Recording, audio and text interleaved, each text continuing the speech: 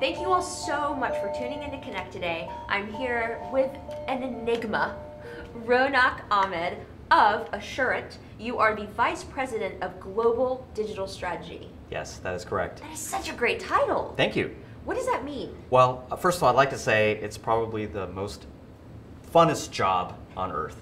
Sounds like it. And the reason is it changes a lot because strategy is very dynamic. So what does it mean? Well, what it means is I get the opportunity to set global digital strategy for our corporation, which operates in 30 plus countries, 20 plus product lines, a lot of different complex, nuanced businesses. So that's why I get to say that it is a very fun job that changes all the time.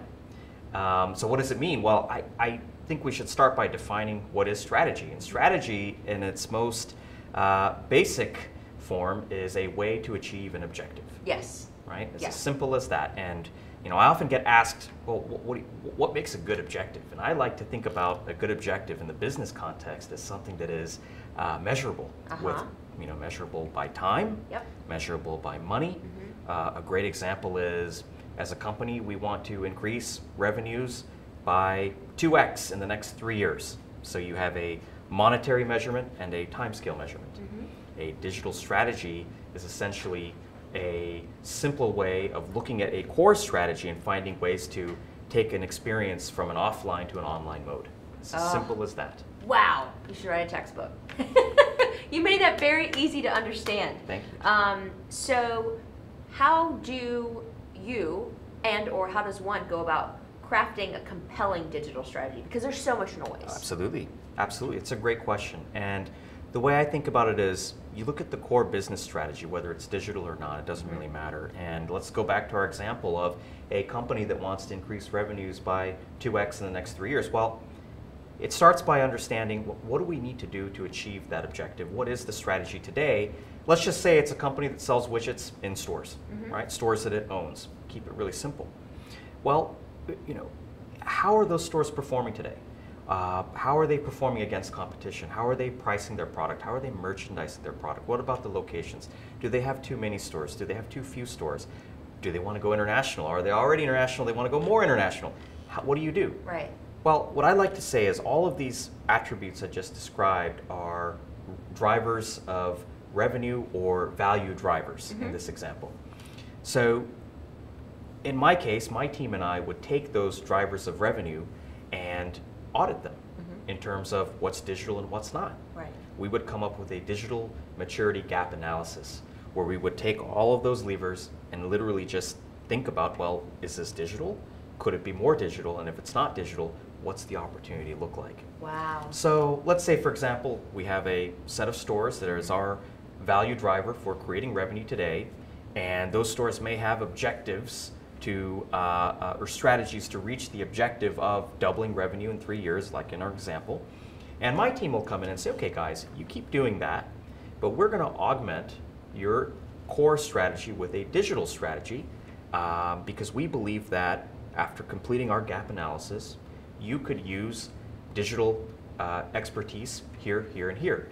It might be, for example, connecting your offline store with your e-commerce site. That might be one strategy to digitize. Another strategy might be to enable your customers to connect with your in-store reps, maybe through Messenger or apps or chatbots, right? We might go fully virtual. But the idea is, how do we empower your core customers to engage with you digitally and making sure that that engagement is contributing to the objective, in our example, of creating revenue, doubling revenue in 3 years. So I think that's the key, tying it all together and having ways to measure your progress as you go. Yeah, the data is key. It is critical. It is critical. How do you stay on track? Great question. And it all comes down to, you can't manage what you don't measure. 100%. Right? 100%. So in our simple example of doubling revenue in 3 years for this retail shop selling widgets, whatever those widgets are, let's say we complete the digital gap analysis and we decide that because of competitive pressure, pricing, opportunities, we want to create a stronger link between our e-commerce site and our in-store model. And we want to do that by maybe exposing APIs or SDKs to connect the inventory in the stores with the inventory online, so a customer gets an omni-channel experience, whether they shop online or go to your store. Right. Well, this is great because now what you've done is you've created an ecosystem, a digital ecosystem for your customer. You've opened up a whole host of options for those customers to engage with your brand. And you can measure. You can use things like Google Analytics. Yes. You can use things like A/B Tasty and Lucky Orange. There's so many tools available to the digital strategists today to be able to test and learn different ideas and use data to conduct very time-bound, targeted tests to see if your strategy is working, and you tweak and learn, come up with more hypotheses, keep trying until you find that sweet spot. So the key to making sure you're on track is, number one, make sure that the core objective of the business, which is in our example, doubling revenue in 3 years, is always at the core of everything you're doing. You ask yourself, is what I'm doing today going to contribute to that objective digitally?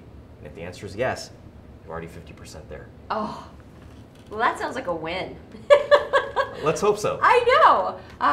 Raonak, this is great because not only did you keep your answers concise from what I've asked you, you also sent me ahead of time just a bunch of amazing bullets. And in addition to having this piece live online that you're watching right now, we are going to have a blog post up with all of Raonak's thoughts and key, just key thought leadership pieces, because this is a conversation that is a much longer one than would live in a normal show. Sure. I mean, it's a position, right? It's something you do every day. It is.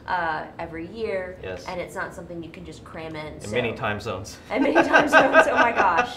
So we will link to your compelling points here, as well as, for people that want to connect with you after watching Connect. Sure. What do you think the best way is? Is that LinkedIn? Or? I think so. Okay. I think so. I'm active on LinkedIn. Okay. A lot of content there as well, so please do reach out.